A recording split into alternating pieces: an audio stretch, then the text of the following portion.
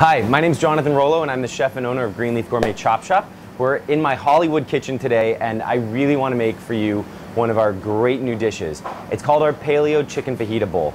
And like so many things, this is a really current topic. Eating clean, being paleo, really go hand in hand, which is part of what we do at Greenleaf. So basically it means nothing preservative, everything that you could gather, more or less, anything that would have been available in the Paleolithic era. And so we've combined a bunch of really great raw ingredients. I am going to cook two of them off. We're going to combine them together and you're going to see how it comes together for some awesome flavors. So to get started, I've got a local sourced wild organic arugula that I'm going to toss in a little bit of our skinny citrus lemon vinaigrette, which is a no sugar added olive oil based vinaigrette with just some great lemon zest, and so it packs a nice punch, so it creates a really good base for this bowl. I'm going to plate those greens just here in the middle, and then that's going to be the basis. So then we're going to move this down, and I'm going to cook off these two items here. A little bit of extra virgin olive oil. This is from a local California farm here in Temecula, which I love, so they are totally organic. I'm going to add the onions and peppers first. Get those started. And I'm going to add our paleo rice, which is a combination of garlic, peas, and cauliflower.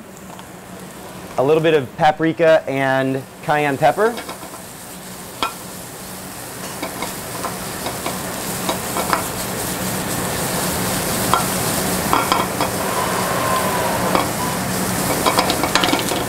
I'm going to let that fry up a little bit and add the chicken to the fajita mix.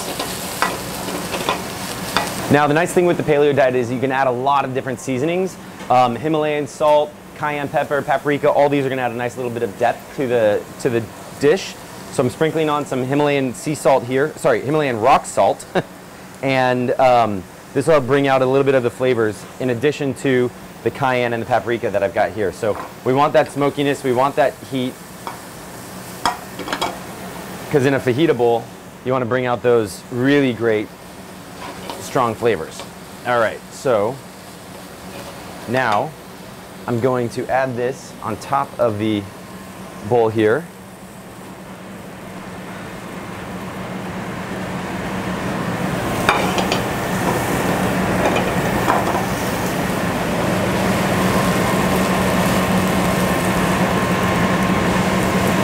So that's our paleo rice and our chicken fajita mix.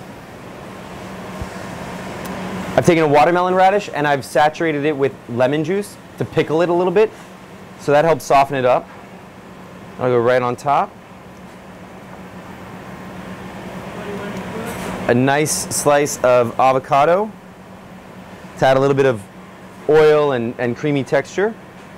And then I'm going to take our chipotle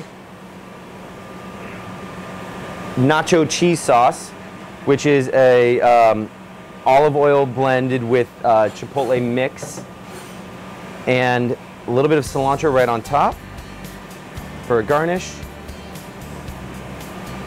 And you have the Greenleaf totally paleo chicken fajita bowl.